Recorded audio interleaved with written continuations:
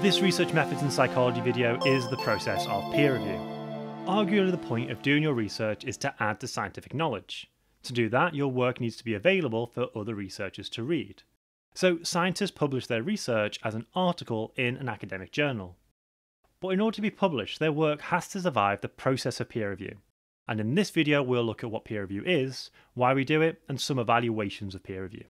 Psychboost.com, over 170 videos to help you with your qualification, and Patreon supporters can access bonus resources, tutorial videos, and the Discord channel. The process of peer review is relatively simple. A researcher who wants to publish their study submits it to an academic journal. This journal then sends the paper to a few independent experts in the area of psychology the paper covers.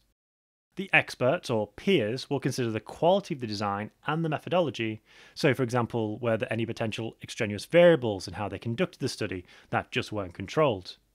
They will check the data analysis and consider if the conclusions made in the report are justified by the results. Then if the peer reviewers are happy, they can then recommend it for publication to the editor.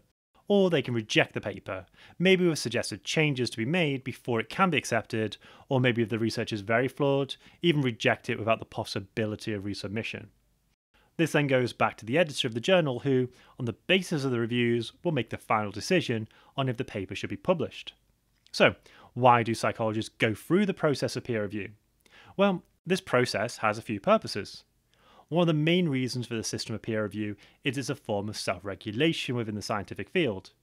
The idea is it keeps scientists honest and their work high quality, as they know their studies will be checked by fellow experts.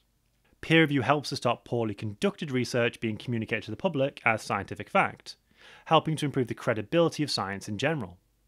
And having a large number of peer-reviewed papers also increases the reputation of the organisation that created them, usually a university. A large output of high-quality scientific research results in a higher research rating. This research rating is then used by the government when making funding decisions, favouring institutions with a track record of producing peer-reviewed work. Criticism of peer review. Peer review has a number of criticisms. Many areas of scientific research have a small community of researchers who study that topic. This can make it very difficult finding suitable experts in a field who can understand the work well enough to conduct the peer review. And if you do find suitable experts, there can still be problems. If they know each other, there might be professional rivalry, and papers might be rejected to settle old scores, or so the peer reviewer can publish similar results first. Or if reviewing the work of a scientific leader in the field, this might bias the peer reviewer into accepting the paper without full scrutiny, or even worry about an angry response if they reject the paper. Now, to deal with some of these issues, the peer review process can be blinded. Either single blind, so the researcher doesn't know who's reviewing the paper, or double, so the reviewers don't know who they're reviewing. But researchers can often be identified by writing style, and anonymity comes with its own problems, as reviewers who know they're anonymous might be more likely to steal ideas and be unnecessarily harsh. Now, as journals themselves want to be highly regarded and read by members of the scientific community, there's a tendency to favour publishing research showing significant results. Now, this is understandable as new findings are exciting, but this publication bias towards positive results is problematic. There are many research studies that have been conducted finding no significant result that simply sit in the researcher's office unpublished. It's known as the file drawer problem.